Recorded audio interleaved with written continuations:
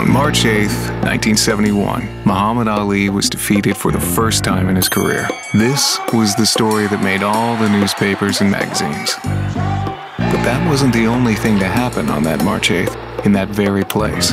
You can be sure that on that day, endless stories took place.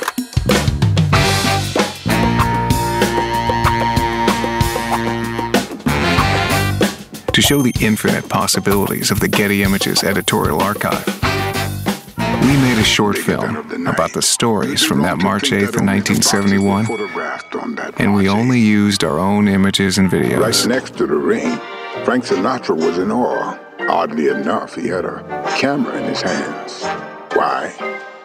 Well, even though he was crazy famous, getting tickets for that fight was far from easy.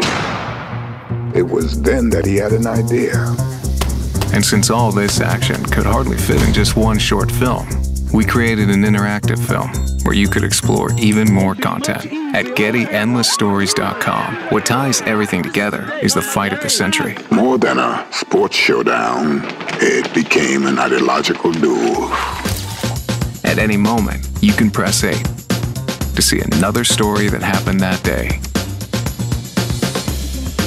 That explained his coat, his hat, and his seats. And on the night of March 8th... And when you're done watching, you'll go back to right where you stopped in the main film. Every time you press 8, you can see a new parallel story. And most important of all, while you're on the site, you can see each of the images used in the project, frame by frame.